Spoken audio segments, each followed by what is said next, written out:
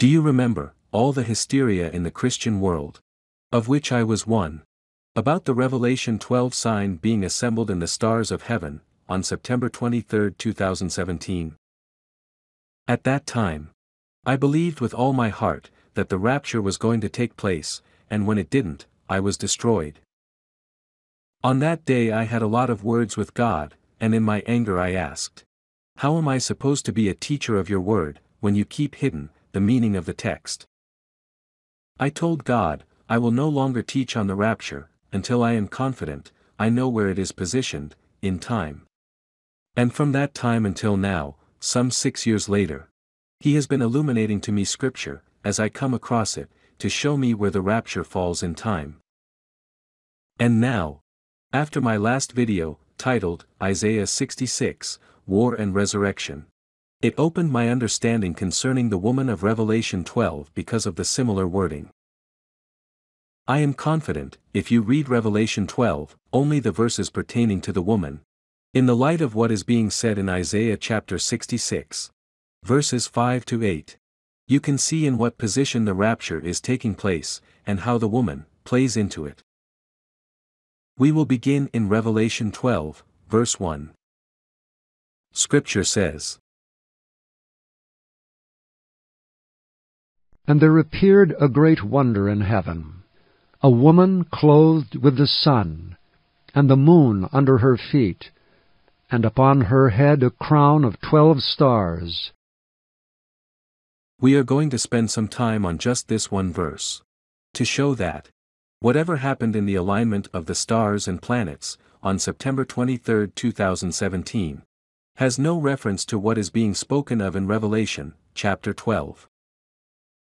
Highlighted in the green, it says, appeared. The word, appeared means, to show oneself, before the face of another. Ask yourself, on September 23, 2017, did something appear in heaven, and show itself, before your face?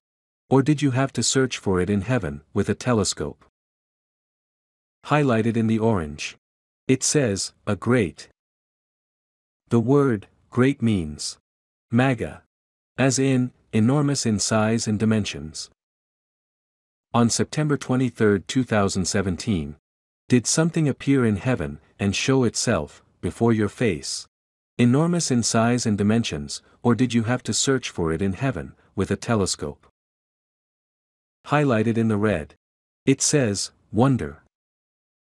The word, wonder means, something transcending the common.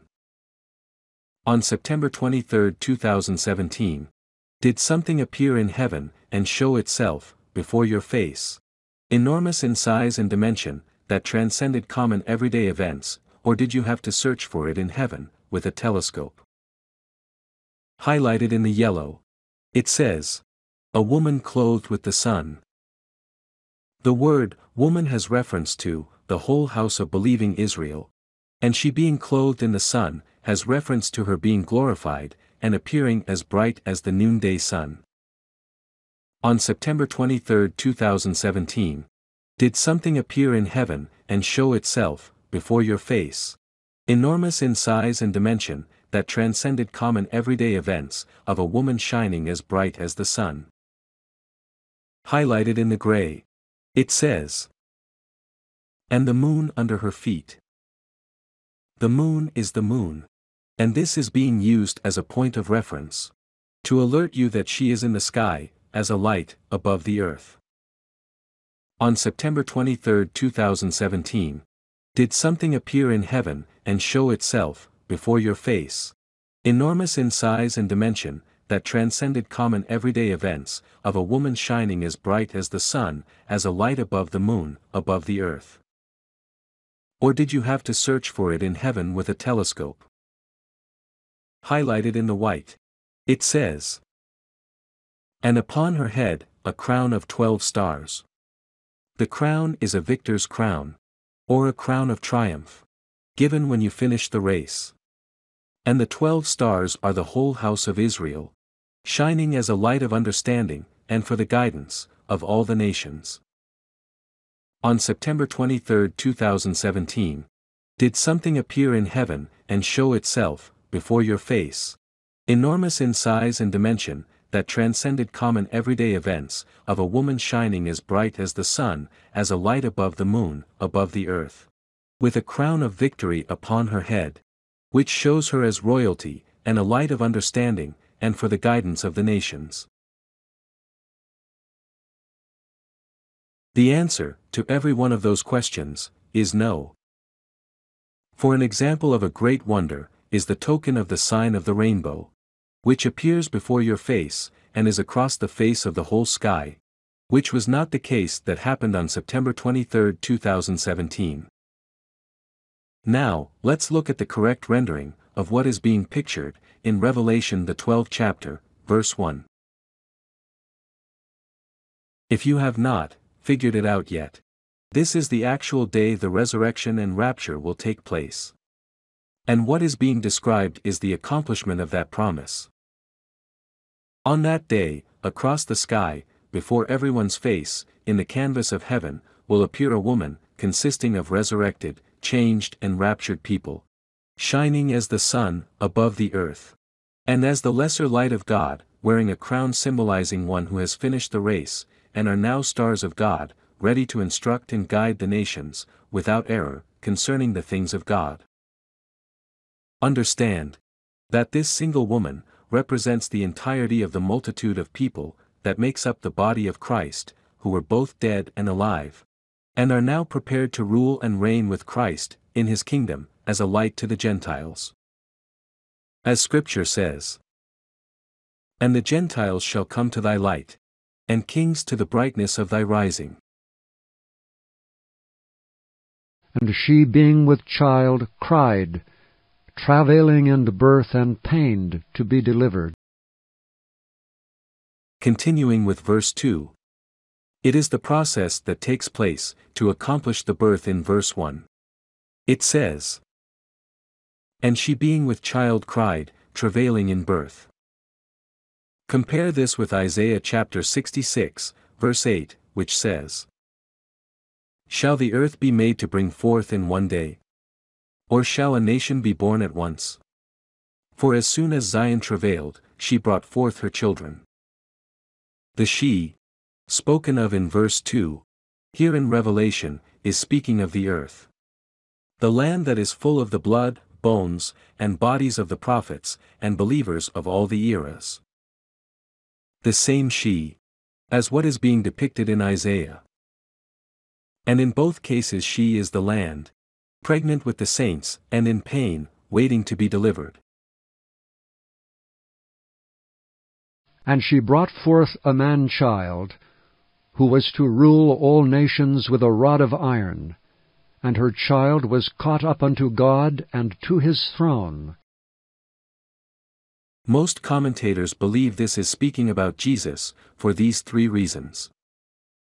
Highlighted in the yellow, it was a man-child she gave birth to. And in Scripture, it usually has reference to Jesus. Highlighted in the green, it speaks about ruling with a rod of iron. And in Scripture, it usually has reference to Jesus. And highlighted in the blue, it speaks about being caught up to his throne. And in Scripture, this has reference to the throne of Jesus. So I thoroughly understand why to most teachers, this would be explained as speaking about Jesus.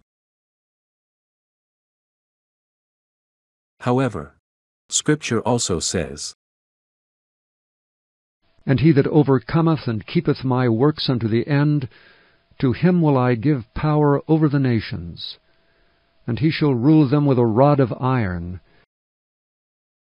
In this case, Scripture is saying, highlighted in the yellow, he that overcomes, the saint that holds on to faith, till the end. Highlighted in the green, to him, not Jesus, he will be made a ruler over the nations. And highlighted in the brown, he, not Jesus, will rule the nations with a rod of iron. In verse 1 of Revelation 12, we learn that the woman wears a crown of 12 stars. And learn that the crown is a crown of victory, a crown of triumphant. And it is given to the saints that finish the race. And they are, he that overcometh. And they are, he that is resurrected and raptured to the throne of God and Jesus. And they are, he that will help Jesus to rule and reign over the nations with a rod of iron. These are they, to whom the earth gave birth to, at his second coming. And why do I say, that this great wonder, of a woman clothed in the sun, with the moon at her feet, and upon her head a crown of 12 stars, will appear in the sky, at his second coming? One reason is because, according to Isaiah chapter 66, which we took the meaning of that verse and applied it here. That verse is referencing a resurrection and rapture at his second coming.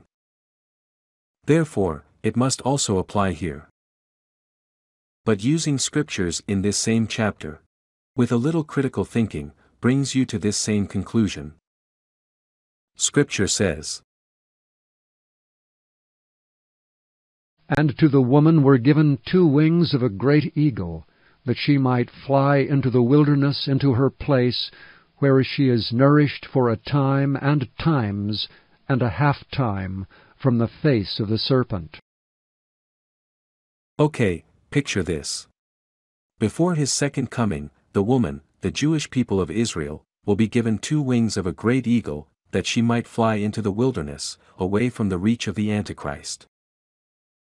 The term, 2 wings of a great eagle, represent how God himself led Israel out of Egypt with provisions and protection, which he intends to do again, at this time, during the last 3.5 years of the tribulation period. Now, ask yourself, why would God only provide for, and protect, the remnant that went into the wilderness, for 3.5 years? Why not longer? It is because, after 3.5 years, you are past the end of the tribulation period, which places you in the time of his second coming. So, he limited them to only 3.5 years, because the rapture would provide for them from that point, going forward. For they will become a part of the great wonder in the heaven, of a woman clothed in the sun, with the moon under her feet, and a crown of stars upon her head. Therefore, the woman spoken of in Revelation 12, will become the raptured saints, on display in the heaven, for the whole world to see, at his second coming. Do you remember what the angel said to the people watching Jesus ascend into heaven? He said, Ye men of Galilee, why stand ye gazing up into heaven? This same Jesus which is taken up from you into heaven shall so come in like manner as ye have seen him go into heaven. But as Jesus ascended into heaven as our head, he will likewise descend from heaven as our head. But also with his body, that includes the woman that fled into the wilderness, and with us. In a fashion similar to the picture before you. How we idolize people on the TV. How we idolize the people in movies. How we idolize the people in videos. Well, we too will have our time of fame. And our medium of display will be the canvas of the sky. And everyone will look to it, and wonder after the magnificence of our beauty as we light up the heaven above. If you want to be a participant in the coming movie that will be shown on the screen of heaven, with you starring with Jesus, tell God, I know I'm a sinner in need of a Savior. Tell God, I believe Jesus died for my sins. Tell God, I believe he was dead and buried. And tell God, I believe he was raised on the 3rd day. If your confession is from the heart, then, at that day, you will be streaming live from heaven, to a captive audience on earth.